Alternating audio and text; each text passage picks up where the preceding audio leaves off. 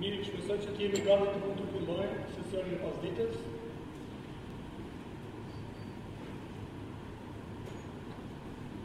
Kemi nderin që përpara jush tani të prezantojmë folësin e radhës. Është Karl Zylstra, që është drejtor ekzekutiv i Kolegjit dhe Universitetit të Reformuar në Shtetet e Bashkuara të Amerikës. Ky është folësi i parë, tema e tij është Karlësia e gjurnave të Reformacionit. Professor, welcome. Thank you.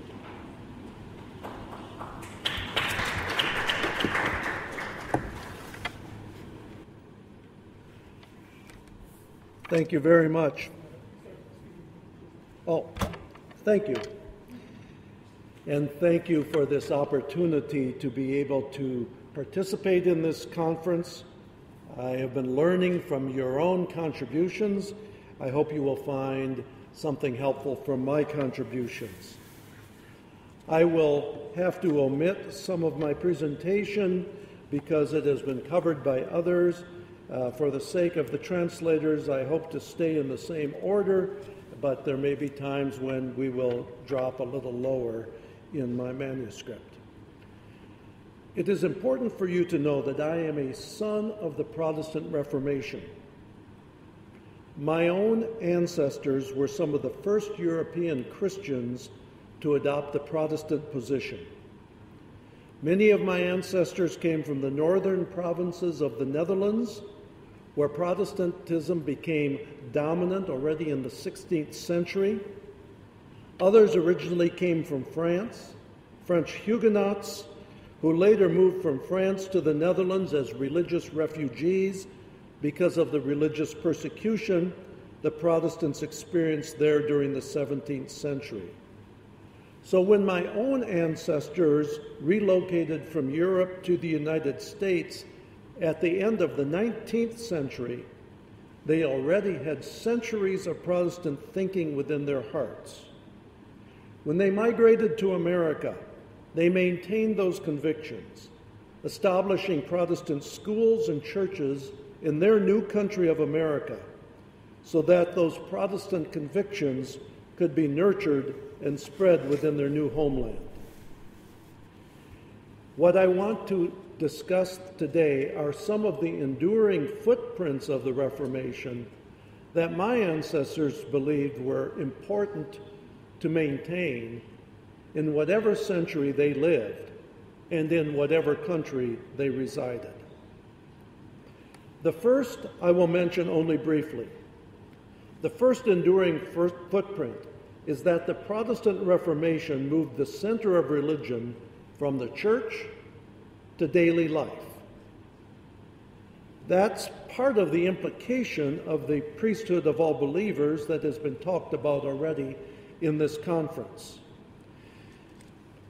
Now it was no longer the priests in the church who were given the title Father. In the Protestant way of thinking, true Christian fathers were found in every home where a man gathered his wife, his children, even his employees or servants together around a family table. There they learned together what the Bible taught and what God wanted them to do. And so also the most holy women in the Christian faith were no longer those who lived in the cloisters as dedicated nuns. In the Protestant way of thinking, true Christian sisters were those who nurtured their children as believers in Jesus and as students of the Bible. And we will hear more about the role of Katarina van Bora in helping set that tone. That's also why education became so important. The education of all and the education of women included. Whatever social status, whatever gender. Because each person needs to know how to read the Bible, how to study it, and to learn how to live according to God's will as the Holy Spirit, through the Word, reveals it to them. The second footprint. The Protestant Reformation changed the understanding of the Bible. It's already been mentioned in this conference that the Bible has changed from an instrument of power used by elites to control the masses. In the Protestant way of thinking, each man and woman needed to understand the Bible for themselves so that they could make their own decisions in their own hearts as to how they could and should obey their Lord and Savior. What I want to emphasize is that developed largely because of the concept of what the Bible was as the Reformers began to rediscover it. They realized the Bible is not a book of precepts, instructions, and commands like a military manual. Rather, the Bible is a book written by various authors at various times in history as expressions of the way people understood their relationship with God.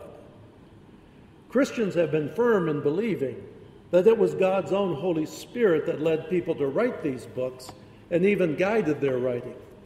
Yet they were fully human authors, expressing fully human thoughts about how God interacted with his people and how his people should interact with him.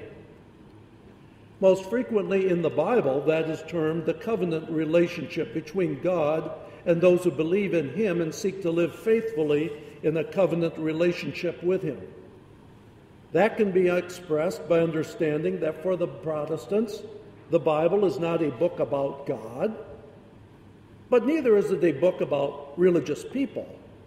It is a book about the covenant relationship between the sovereign, loving God of heaven and earth and his obedient, loving people serving here on earth. And so when Ulrich Zwingli gathered people at 6 o'clock a.m. every morning in the church to hear the word of God proclaimed, his job was not to tell these people what their assignments for the day were. He did not ask people to come to the church at 6 o'clock on their way to work so that they could get a list of instructions and job assignments for the day. Instead, he asked them to stop at the church to hear the Bible for themselves so that they could learn how to love God more fully with what the Bible calls their heart, soul, strength, and mind, and, as the Bible says, to love their neighbors as themselves. Now, it's already been mentioned this morning that certain Protestants, notably the Scottish Protestants, tried to use this as a foundation for political organization. Remember that if the Bible were only a book of divine laws and instructions, then you need a church and priests to determine for you how those instructions apply to your life, the way a police force and a court applies laws to your life. But if the Bible is a book designed to enable you, as a faithful servant of a loving covenant Lord, to serve him better, then you need that Bible for yourself, and you need to make those decisions for yourself as well. So whether you do as the Scottish Protestants did and try to build a whole government structure on a covenant basis, or simply remember that even today in Switzerland, where Zwingli's impact was felt most fully, that country today still makes major social and political questions. They settle those questions by a vote of the people, by a plebiscite. Because you don't need a government to tell you what to think. You certainly do not need the government using the Bible as a secret code book to demand your obedience. Instead, people must be given the Bible so that they will know how to honor God more fully and make their own decisions on what that means in their individual lives and in their social relationships together. The Bible is a covenant book that recognizes and instructs us in understanding that we are responsible to God and responsible for our neighbor in every part of life. And that leads us to the third footprint. We also recognize with what the Protestant Reformation calls, let me begin again. We also can recognize that the Protestant Reformation provides a solution to what economists call the tragedy of the commons. You are probably familiar with that issue. The problem economists identify is this. Most economists believe that people make economic decisions based on their own individual self-interest. But if so, then what does that do for all the open spaces we share together in common? Think, for instance, of the world's oceans. Individual fishing fleets will want to harvest everything they can of a particular species of fish, regardless of whether it harms other species of sea life or whether it depletes fishing stocks for future generations. And that doesn't say anything about trash that is simply tossed into the world's oceans, regardless of the impact it may have on other countries bordering on those oceans or on future generations using the oceans.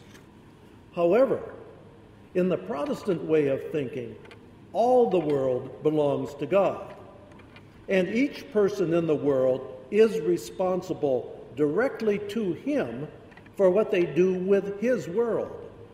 The commons, in other words, doesn't belong to nobody so that we can be just as careless as we want, nor does it belong to everybody so that nobody can use it for fear that we might take something away from one of the other owners. No, the commons, all the world, belongs to God alone. And he has given humanity the responsibility, both individually and communally, to develop and use that world for his glory and for the human flourishing of all people within his world who are made in his image. That's where the great reformer John Calvin comes in. John Calvin, Jean Calvin, was a French lawyer who helped organize the city of Geneva, Switzerland, in a way that brought prosperity and health to all the citizens and made it a magnet for other Protestant refugees from other countries as well. Now, he was a great theologian, but he was an equally great public administrator who looked for ways to organize the city so that biblical principles could be established. He did insist the church should not be running the government, but the government should organize itself on principles taught in the Bible. Not that the government should tell people they needed to be Protestants, but the government should enable people to live lives of human flourishing. For instance, the city of Geneva then established Sabbath laws, laws regulating and requiring rest on the Sabbath day. Not because that was a church-like thing to do, but because that enabled everyone, whatever your social class, to have a day off. The wealthy never worked 7 days a week. The poor people had to work 7 days a week. That was an early labor protection law, recognizing that the principles of the Bible about the Sabbath were for human flourishing and providing the opportunities for days of worship dedicated to God. And it was the responsibility of the government then to enable people to enjoy a day of human flourishing and have an opportunity for worship. Similarly, John Calvin organized one of the first municipal sanitation systems. He knew not only wealthy people needed access to clean water and disease-free living environments. The wealthy could just dump their refuse into the streets where the poor were living. But that was not biblical covenant living according to Reformation principles. And so sanitation and waste management was considered a holy duty of the government to provide. Nor did the Reformers believe you had to be a Christian to benefit from the biblical principles applied to civic life. They believed everyone must be touched by the care of others. That's why it's no surprise that Geneva, Switzerland is where the Red Cross was first organized, to give mercy to people who are caught in war and disaster. Yet even that was not regarded as strictly an only Christian duty. They believed others too could see those responsibilities and join in them. And so already in 1919, the Red Crescent and Red Cross Combined Association was formed, where Christians and Muslims could assist each other in carrying out those human civic responsibilities. The impact of the Reformation goes far beyond just the Reformation churches. Now, as I said, I don't have time to cover all 5 footprints. The 4th footprint which is a very interesting one, I believe, is that it is out of the Reformation that the principle of mutually respecting sovereign nations emerged. It was out of the Reformation, and it was a child of the Reformation, Hugo Grotius, that became the father of international law. And it was in Hugo Grotius's city of The Hague in the Netherlands that the International Court of Justice still resides. Similarly, the city in which governance of war and conflict was established and regulated is called the Geneva Conventions, again after the city where the heritage of John Calvin and the Reformation continues.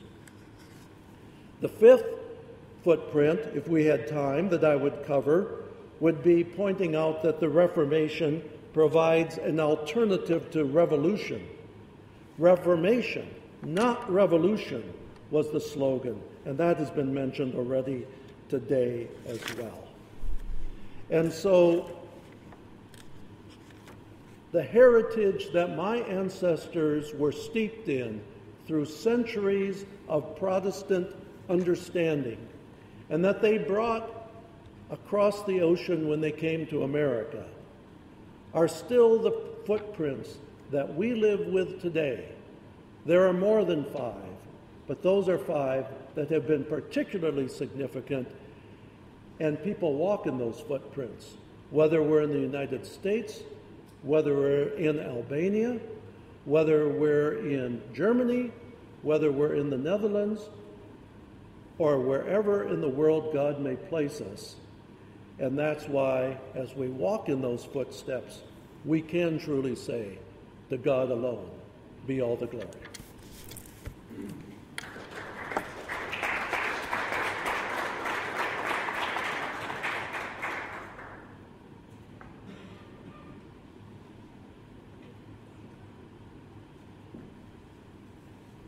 Shkaset mikrofonin po taj këtij.